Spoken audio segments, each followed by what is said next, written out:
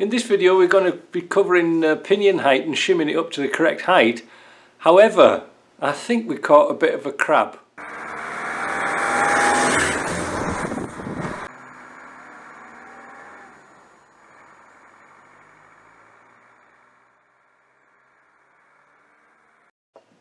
This is confusing, isn't it? So this little gauge here is working out really nice. I like this one. Look at that, you could make that yourself. I put two little black marks on there to correspond to left and right, so it's easy to change. The height's perfect. Look at that. Now, the confusing thing about this is, and something that's really throwing me off, is in the book it states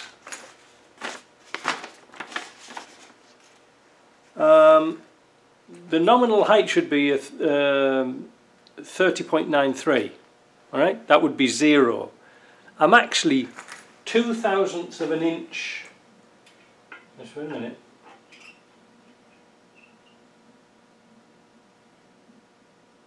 Well, I'll tell you something. It's about 1,000th of an inch. It's close enough for Land Rover. They work to the nearest inch. So, but the pinion's really throwing me off because it's not marked on the end. Why has it got -2 on the shaft? That doesn't make any sense to me at all.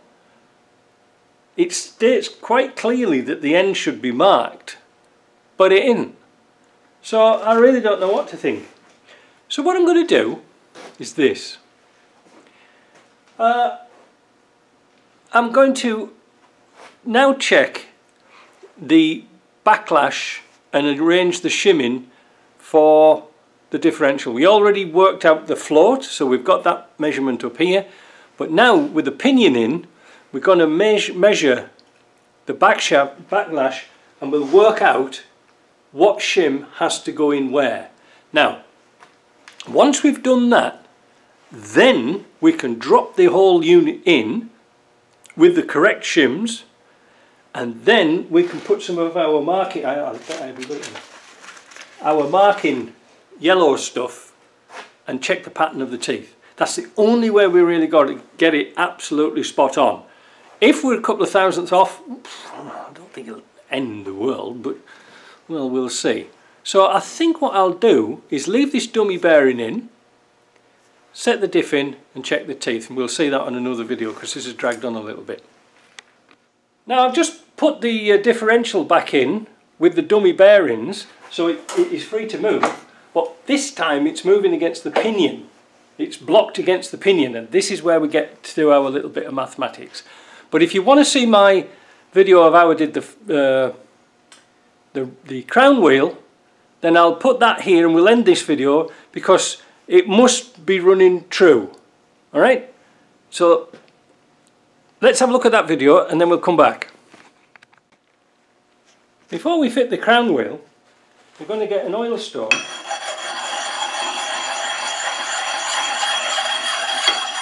and go around the wheel to make sure there's no high spots in it, because I have noticed there's quite a bit of Loctite kicking in it.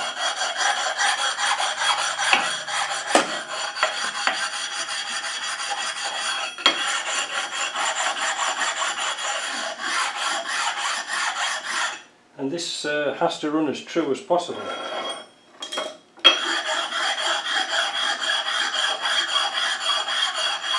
There we go. So we'll clean that off, but interestingly enough, where was it now? Here is the matching number to the pinion. Just make sure you've got that.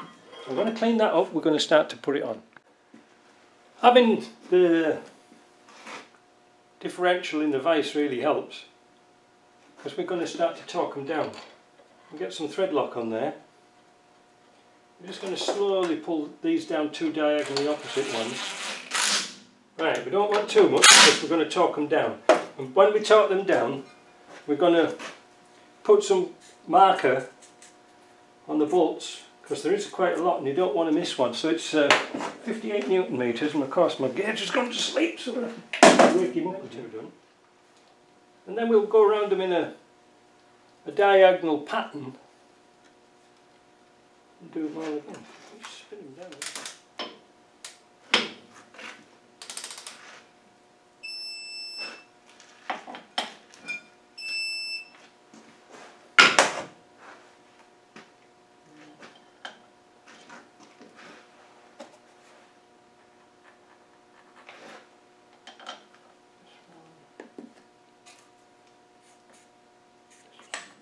Our dummy bearing on, and then we're going to drop this into then we're going to drop this assembly into here.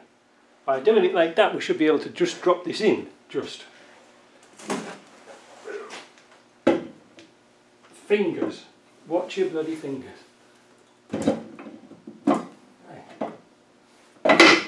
Kadang.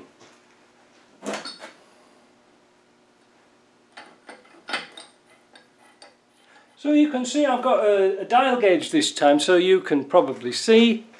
We'll zoom in a little bit more. The diff is free running. I can set this to 0 because I can. If this gauge would allow me to. And now we're going to just spin this. See if there's any deviation. There might be odd spots because it doesn't, you know, like it's been dropped and banged around a little bit. But it's not going all over the place, so it's pretty good. Right, so we're just going to wind that bolt down with the fancy lights on. I'm going to move this differential all the way to this side. Is that clear? Like that. See how it jumped? The bearings jumped in there now. So what we can do now.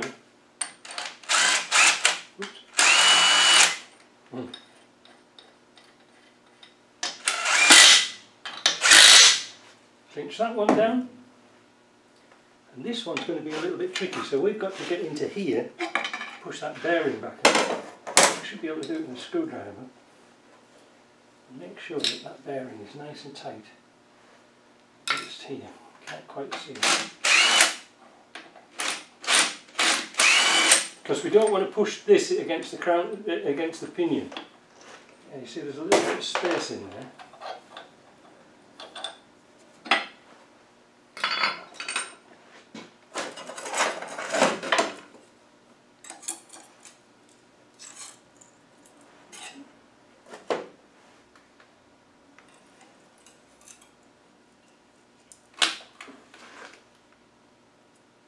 That's pretty.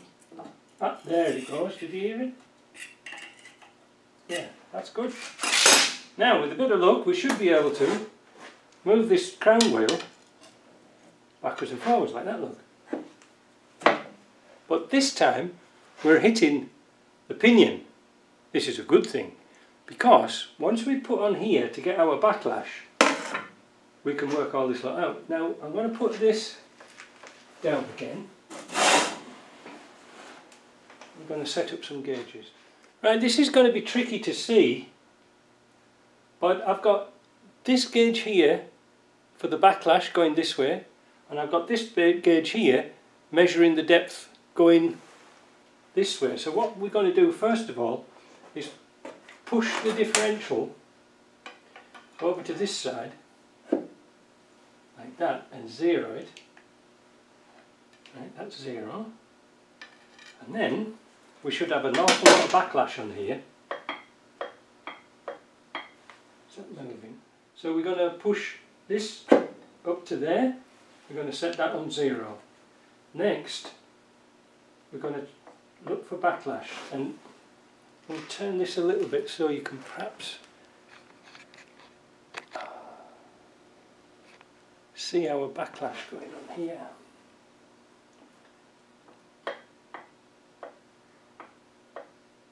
That's our backlash. Can you hear it? We don't want to turn the pinion. We might have to tighten up that pinion just a little bit more because it's a little bit loose. We don't want to test the backlash on here.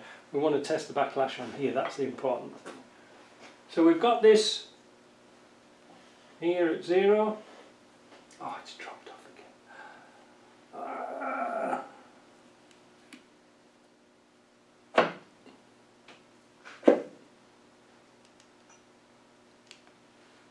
That's on 0. That's 0.65. So we want 10 thou backlash. So we're going to set this. So now the crown wheel is touching the pinion. We're going to set our gauge to 0. Now we want about, they say in the book 10 thousandths, it's actually, oh, what is it now, 6 to 11. So we're just going to move this a little bit. Just a hair.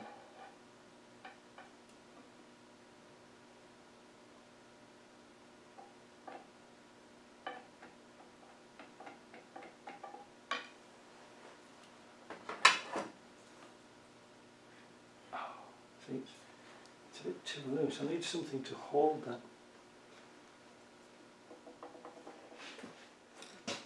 I wonder if we could do it this way and show you what I'm actually doing this way. Yeah, now we can see that.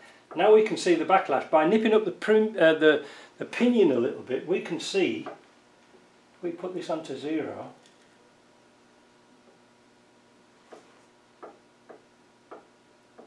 we've got 8. We've got 8 and this is at 59.5.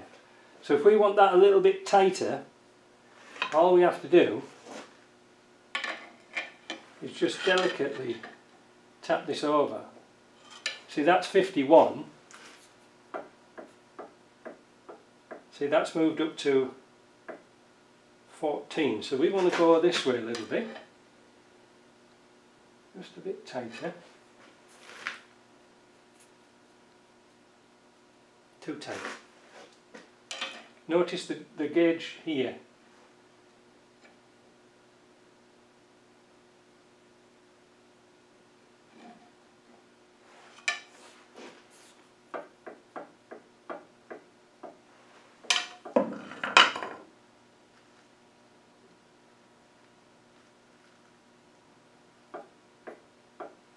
That's 10.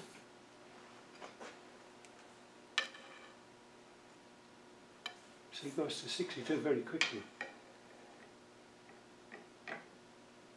51.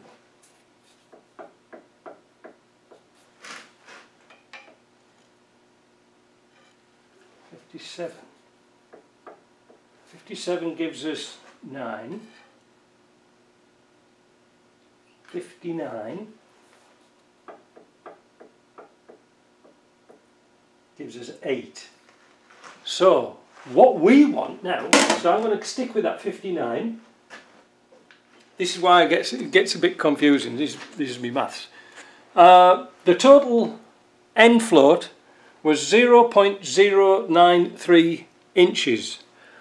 We have to add 5/1000 of an inch onto that for preload. That's the crush onto the new bearings. So those two numbers added together is 0.98. Correct? So that's the space plus 5/1000 of an inch preload. Next we get the 0.059 here. We take that off there and we end up with 0.039. Now this is important. So our 0.59 shim goes in here and the 0.039 shim goes in here, and that will give it preload but with end float. Does it make sense? It does work, it really does work. We'll prove that tomorrow because I've had enough for today. I'm going for a long relaxing sherry. But in order to keep that preload we've got there, that's beautiful, that's all we want. We're going to have to keep that tight but in a right position. It'll work it out tomorrow. So all we've got to do now is go through our shim sets and work out 0.59. Well, it's close enough to 6, look. So what we could actually do was, I think there's some shims here. Ooh, look at that. 0.003. So if we were to put 2 of these shims in tomorrow, and then on the other side we want 0.59, yeah, and these are 3.